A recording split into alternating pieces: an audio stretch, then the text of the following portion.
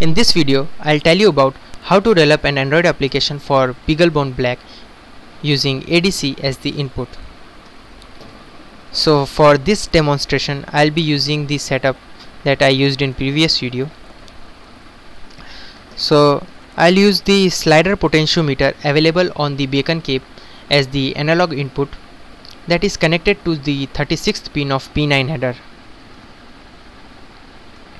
There are total 7 analog inputs available on BeagleBone Black. Our potentiometer is attached with the 36th pin of P9 header, that is analog input 5.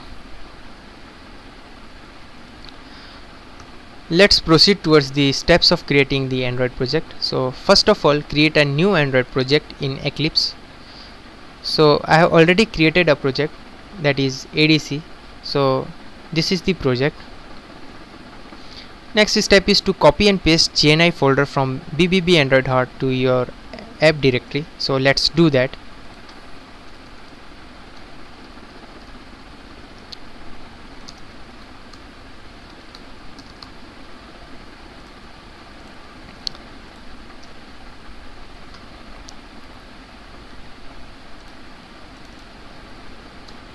Now next step is to change the android.mk and application.mk file.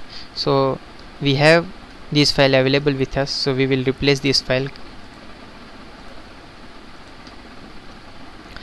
Next step is to change the java_class_path macro in jni_wrapper.c. So let's do that.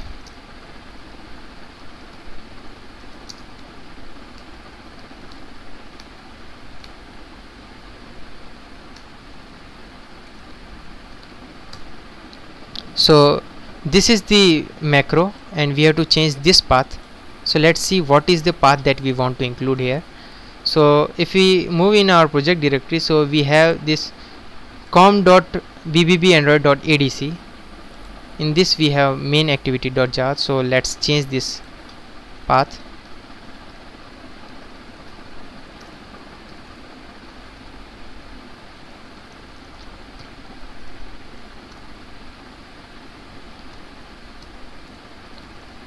Now next step is to call ndk build from the current directory, so let's do that.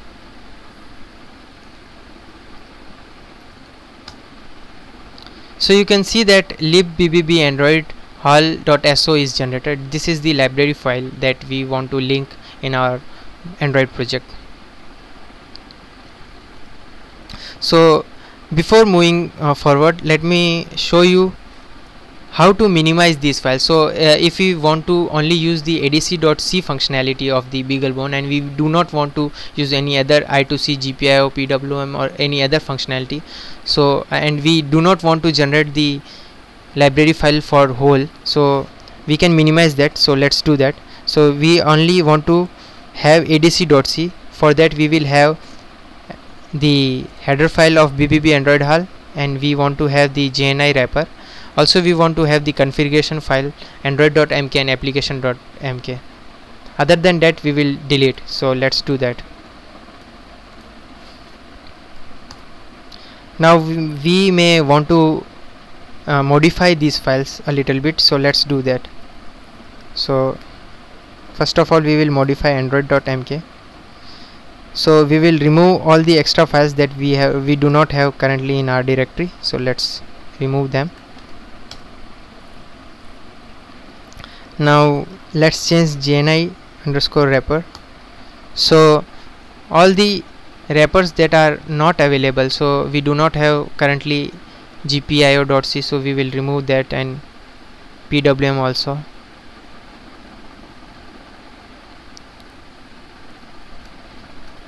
We will keep ADC and we will remove all other wrappers. So just remove this. So currently we have only ADC wrapper with us. So this is the JNI wrapper that will utilize the adc.c. Now we want to change BBB Android HAL. So let's remove the extra things from here.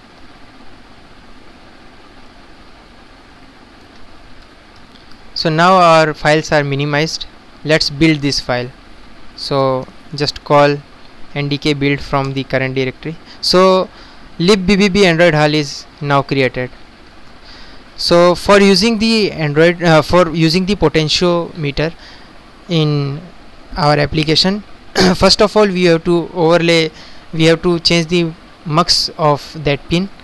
So for that we have to overlay a device tree overlay. So let's do that.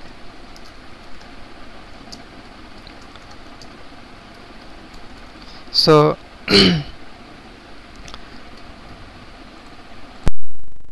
so I have this device tree overlay available with me. Let's compile this overlay. So for that we can just call build.sh, or we can also call a command that is defined in this. So just copy this command and paste this. So you will see that a DTBO file is generated. This is the file that we want. So now let's push this overlay to the BeagleBone. So adb push cape DTBO system vendor firmware. Now let's overlay this device tree overlay. So cape bone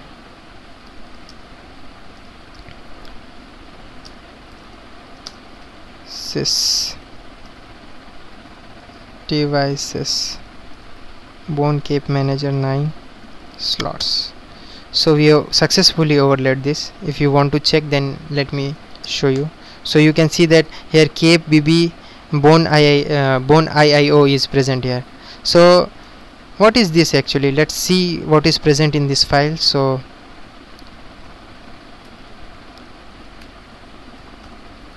you can see that this file contains the mux configuration to enable all the analog pins. So we will be using the 36 pin, that is analog input 5. So this is suitable for us for the demonstration. So now we have to give permission for the file access so that our application can access the file. So let's do that. So first of all we have to move in the path where these files are present. We can see that in so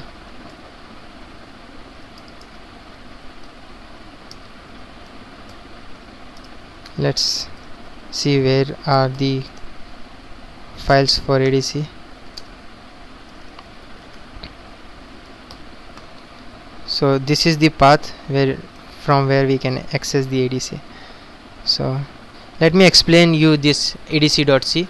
So what it does is it opens the file input in voltage, that is channel 1 2 3 4 5 up to 6, ours is 5, and then it will fetch the value available at that channel and it will return the value. So this returns the raw voltage values in millivolts. So let's see how it returns. So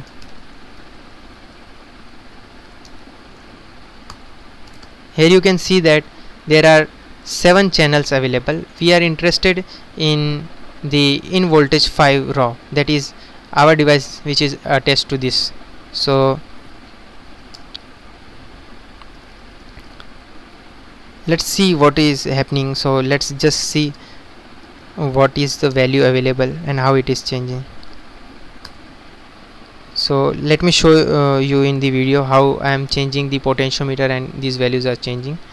So let's see. So here is my setup. As you can see, I will be changing the potentiometer, and according to that input will be the value will be changing. So I am pushing the potentiometer forward and you can see that value has changed. If I put it at extreme, then it will be around 4088 409 5 volt around.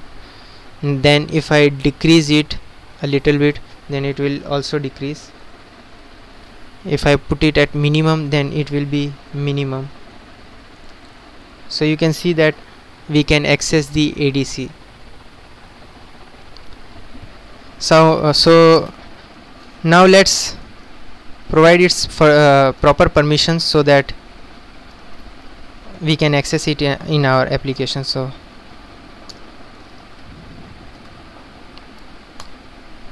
we have provided proper permission.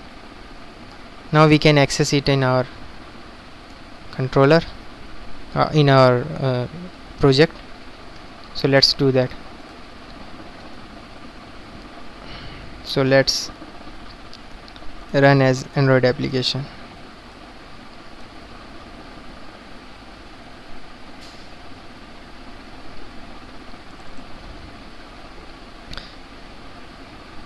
So let me show you the design that I have made for this application. So display will be like this. So there is a button that is pole slider state, and the button state, that is slider state, will be displayed here. So the voltage in millivolts will be displayed here. So let me show you the output.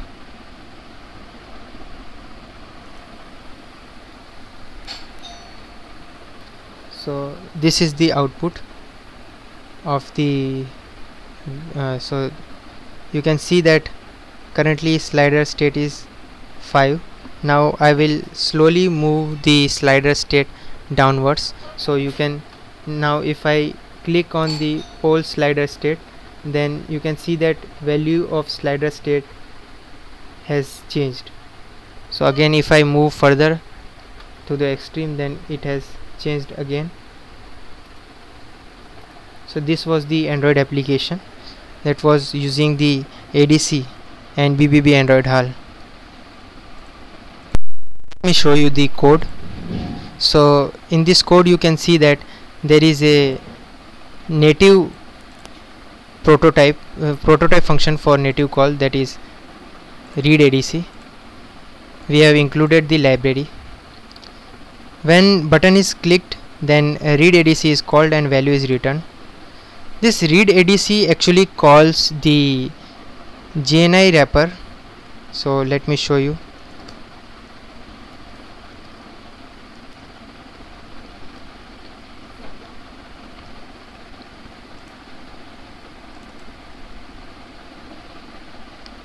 So this function actually calls this function.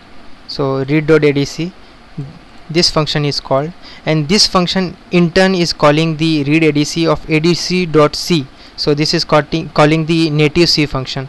So you can see it here.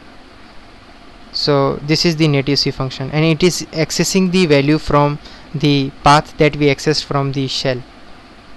So this is the whole logic behind this application. Thank you.